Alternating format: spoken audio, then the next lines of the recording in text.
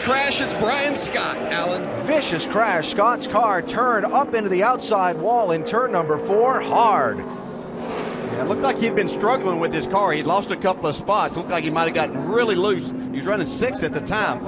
Right side of the screen. We had a car on the outside. That literally sucks your car around. You can see. Man, that's a hard hit.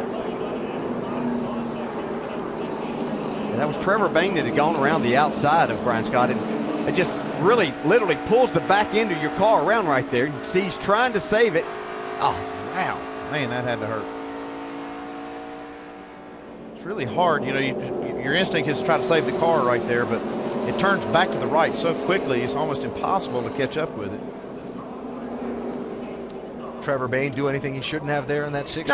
No, that's just he saw the opening to get to the outside and had a run there, and you know that's just another one of the arrow situations that you can get yourself in, and when you have a loose race car, that's the type of things that happen. And unfortunately, I just got trapped and working through lap traffic, and the 60 got outside of me, and this track gets it heats up in the day, and it's both tight and loose down there and just slick, and the 60 got around me. And it sucked me around, and you can go from a hero to a zero pretty quick in this sport. I tried to save it when I should have just spun it out, and it ended up hooking and going hard into the outside wall. I just hate it. Everybody on our Dollar General team did a great job all weekend. We had a really fast car. We had a car capable of winning.